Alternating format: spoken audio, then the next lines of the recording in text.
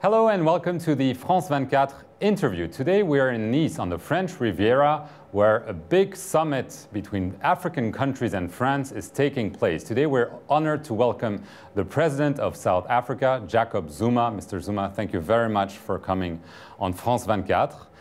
This is your first Africa-France, as they're called, summit. What do you expect of it?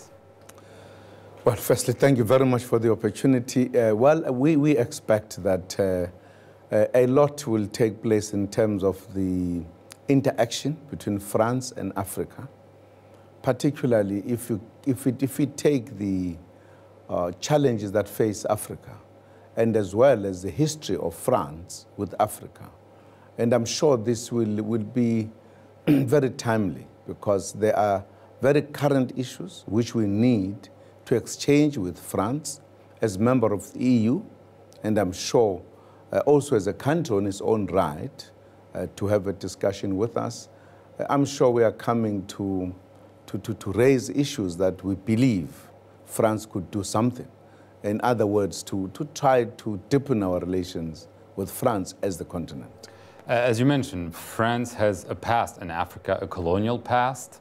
Many countries this year celebrate their 50th anniversary since independence. Some people in Africa are uneasy about those celebrations and France holding a summit. What's your view on this? What is important in my view today, which must remove the anxiety, is what is it that we are able to do together to better the lives of our people, to deal with the challenges that face all of us today, assisted by countries like France, who have that kind of a very, very important history with the continent of Africa.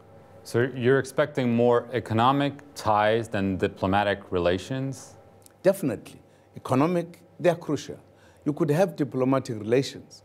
If people are in poverty, there's a lot of illiteracy, etc., they don't say much if there are no tangible things that change the quality of lives of the people in the continent. There are challenges, for an example, in the continent of conflicts that from time to time occur. How much we are trying to stop them, those which are current, and how much we stop, for an example, what Africa has unanimously taken a position that we do not accept people who overthrow governments that have been that have been democratically elected as legitimate governments, and people come in and we say, what can we help? What can be the help that France brings to ensure that we don't have those kind of things happening? And where there is conflict, how could we work together to stop the conflict so that we bring about peace? Because in the continent of Africa, one of the major obstacles to development is conflicts. How do we deal with conflicts so that we could open up the way for more democratic countries, as well as changing the quality of life in the continent? Speaking of countries where governments, democratically elected governments, have been overthrown by military, we have two examples recently in West Africa, Guinea and Niger. The heads of the military junta were nevertheless invited to the summit. Do you think this is a good thing because maybe they've announced elections to come, or do you have a problem with that? No, Africa does have a problem.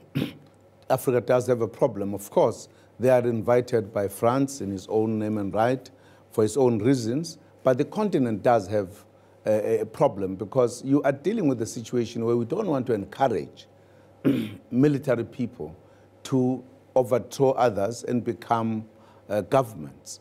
Because by inviting, it means recognition. That's how we are interpreting it in the continent. I'm sure France could argue differently, but that's our position.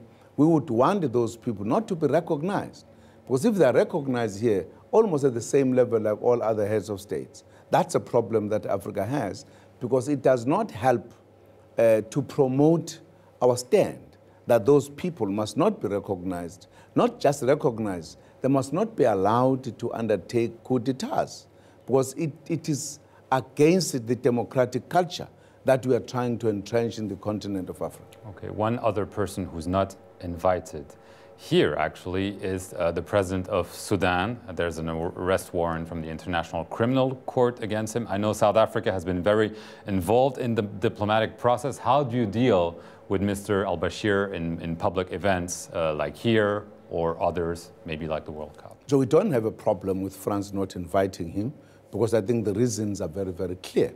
But with regard to Africa, as you know, Africa appealed to the ICC to defer the arrest of Bashir for very, very clear reasons insofar as AU was concerned. You were dealing with Darfur, where the process of trying to establish peace was at a very delicate stage.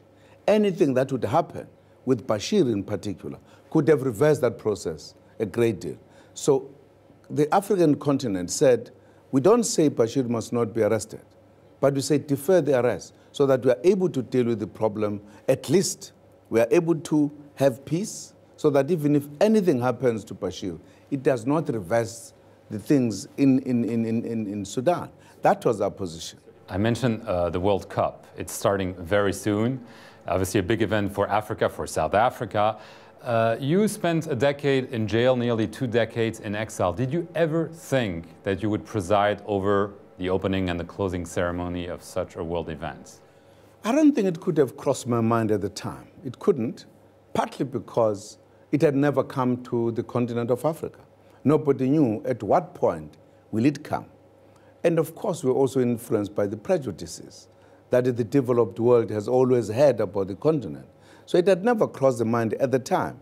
But certainly, once South Africa was free and were able, for an example, to host the international rugby tournament, cricket tournament, and South Africa as a country was coming in from a totally different angle with very critical constitutional democracy. And I think at that point, we began to feel we could host this one. That's why we also said, can we host it? At first, as you know, we lost the opportunity in a very narrow kind of margin.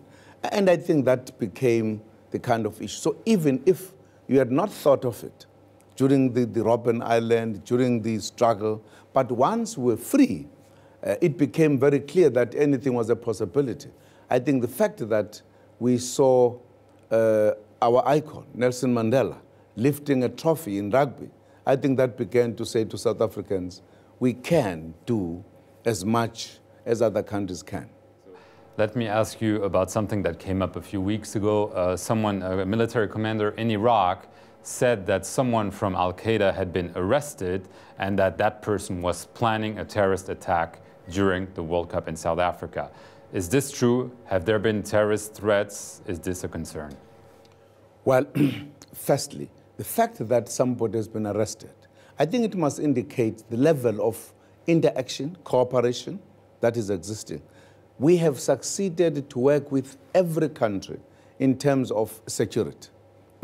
We have even encouraged countries to bring their own securities with their teams to ensure that nothing of that nature happens.